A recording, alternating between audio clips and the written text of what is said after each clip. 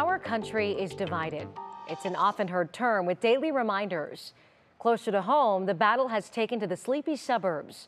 3 News investigator Marissa Saenz visited Ground Zero, where political differences have drawn police attention and littering charges against an unlikely suspect. Welcome to Hinckley Township.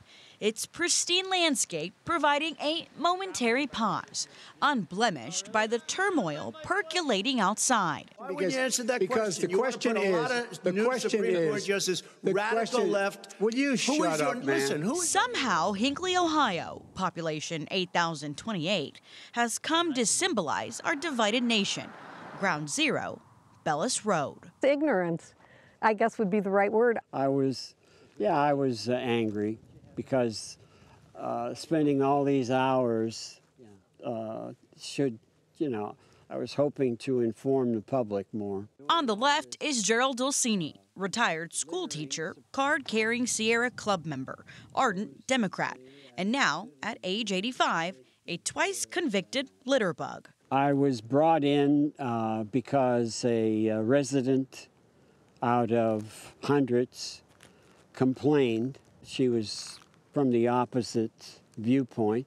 So we have a divided community like we have a divided state and a divided country. On the right is Cindy Radesic, a grandmother, retail worker, and the target of Dolcini's ire. And to police, his litter. I would assume that this person who was throwing it thought that it would make me not keep signs up.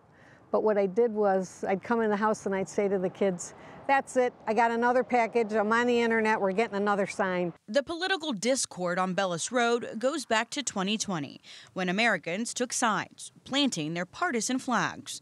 Dolcini has spent his retirement on Democratic causes, keeping his home green, taking out his frustrations on the tennis court, backhanding his opponents while serving up pro-left literature.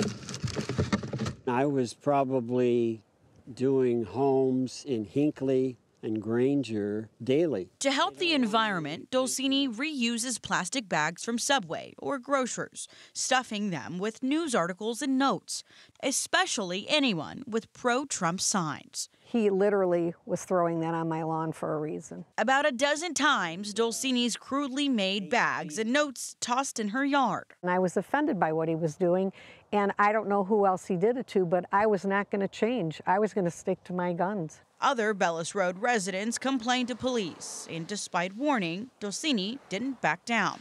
During last year's midterm election, his bags were cited twice as littering.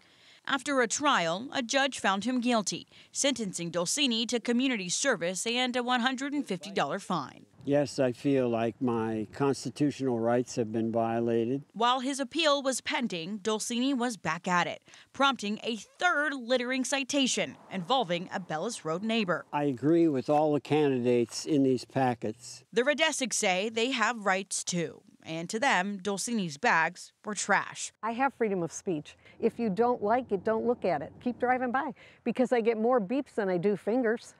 Dolcini's political passions have cost him at least $4,000 just on attorney fees, with more to come. His appeal has yet to be heard, and his third case is pending at Medina Municipal Court.